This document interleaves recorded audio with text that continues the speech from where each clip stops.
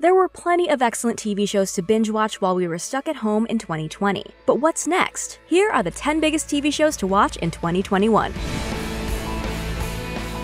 I thought I was doing the right thing, but I failed you. The first 2 seasons of the Karate Kid spin-off Cobra Kai screened on YouTube Premium, but for season 3, the show is moving over to Netflix. This is great news for fans of the continuing adventures of Daniel and Johnny 30 years after the original hit 80s movies. Seasons 1 and 2 are already available if you need to catch up, or you can check out our video on everything to know about Season 3.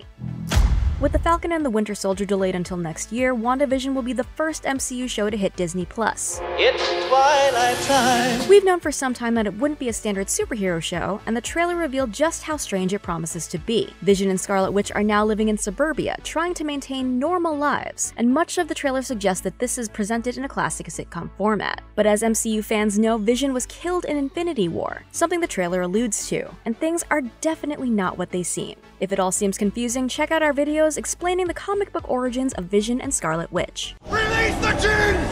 I'll give you my last wish! The Witcher was one of Netflix's most popular shows in 2019, and it's a no-brainer that the streaming service has a second season in the works. Showrunner Lauren Schmidt-Hissrich has said that The Witcher Season 2 will arrive in 2021, Yes. and that the story will be more linear than Season 1. Do you know the difference anymore? And there's also a spin-off on the way, The Witcher Blood Origin, though we likely won't see that for a while.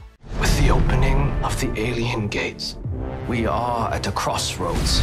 Amazon announced that The Expanse will return for a 6th and final season before Season 5 had even begun streaming on Prime Video. We don't know much about it yet, as we'll have to wait and see what happens in Season 5. But given what a good home Amazon has been for the series, after rescuing it following its cancellation by Sci-Fi, if production goes smoothly and Amazon sticks to a consistent release schedule, we're expecting The Expanse to release in late 2021. It's a classic LA Victorian, built around 1920. It's been almost 9 years since the hugely popular anthology show American Horror Story premiered, and the series doesn't show signs of stopping anytime soon. In January, it was renewed for another 3 seasons, and Season 10 will arrive this year. The only images we've seen for the new season so far are this poster suggesting an aquatic horror theme, and this image of a mouth with razor-sharp teeth and a tattooed tongue.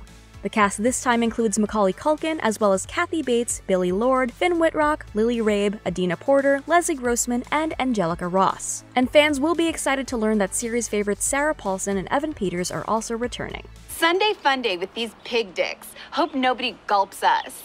Tim Robinson's sketch show I Think You Should Leave was bizarre, easily one of the weirdest sketch comedy series in years. Has this ever happened to you? Robinson's unique brand of humor is absurdist and pushes the envelope for how far it's willing to go to deliver its comedy. While we don't know a lot about the upcoming season, series co-creator Zach Kanan told Variety that The Lonely Island will be involved. It was supposed to drop in 2020, so we'll likely see it in 2021.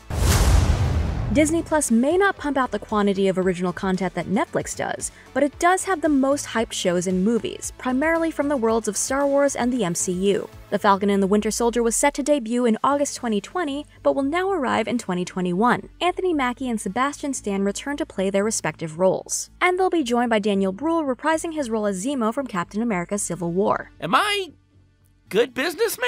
We got a first look at Hulu's upcoming Marvel TV show MODOK at this year's New York Comic Con. We learned that it's going to be a robot chicken-like stop-motion animation extravaganza, featuring one of the Marvel Universe's weirdest villains. MODOK is essentially a floating head with baby limbs whose only real mission is to prove his intellectual superiority, while also ruling the world. In this show, however, he's also a family man. Dad, one of your dumbasses spilled acid all over my boyfriend! Which is sure to make for some truly absurd hijinks for everyone involved. Currently, MODOK has no release date, but it's set to hit Hulu sometime in 2021. No resurrections this time. Thanos killed Loki in Avengers Infinity War, but then Avengers Endgame gave the God of Mischief an out when he stole the Tesseract after the Battle of New York and escaped custody.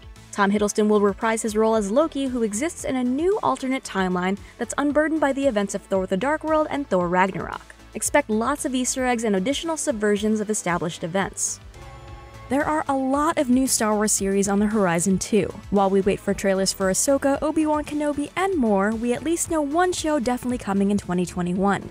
Announced in a very cool post-credits scene during the Mandalorian Season 2 finale, the Book of Boba Fett is coming to Disney Plus December 2021. The new original series stars Tamora Morrison and Ming-Na Wen as Boba Fett and Fennec Shand. It will be set within the timeline of The Mandalorian and executive produced by Jon Favreau, Dave Filoni, and Robert Rodriguez.